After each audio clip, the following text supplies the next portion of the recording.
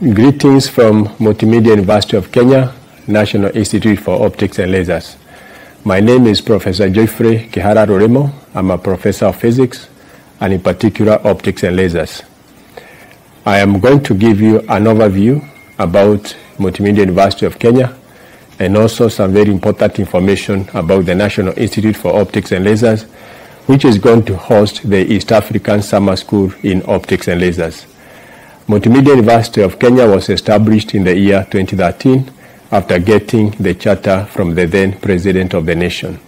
At the moment, the university has 6 faculties, and these are the Faculty of Science and Technology, Faculty of Engineering and Technology, Faculty of Business and Economics, Faculty of Media and Communication, Faculty of Social Sciences and Technology, Faculty of Computer Science and Information Technology, and also an institute, which is the National Institute for Optics and Lasers. I'm going to give a bit more information about the Institute for Optics and Lasers, which was established in the year 2019.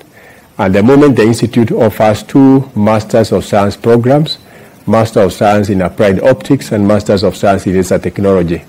This is the only institute of its kind in Kenya and also in East and Central Africa. At the moment, the institute has a population of 30 students who are in their different levels. Some are currently doing research and others are going on with their coursework.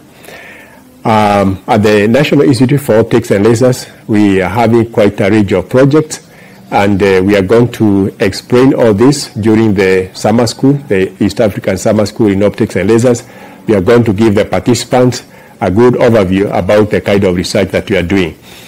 The National Institute for Optics and Lasers is in collaboration with the Max Planck Institute for the Science of Light, where we have a partnership in research, which is for 5 years. This started in the year 2021. Indeed, during this summer school, we are also going to have an official launch of the Max Planck Partner Research Group, which is funded by the Max Planck Society of Germany.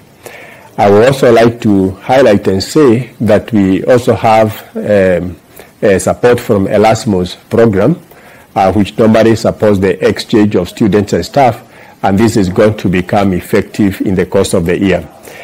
It is also important to mention that we are also going to be hosting quite a good mixture of international guest speakers from different countries of the world.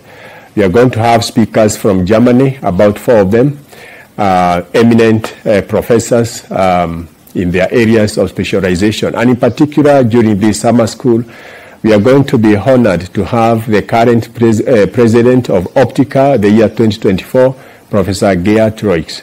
He is going to make presentations during the summer school. We have other presenters from Pakistan, from Italy, and from other parts of the world. And of course, we also have local guest speakers who are actually resource persons at the Niol.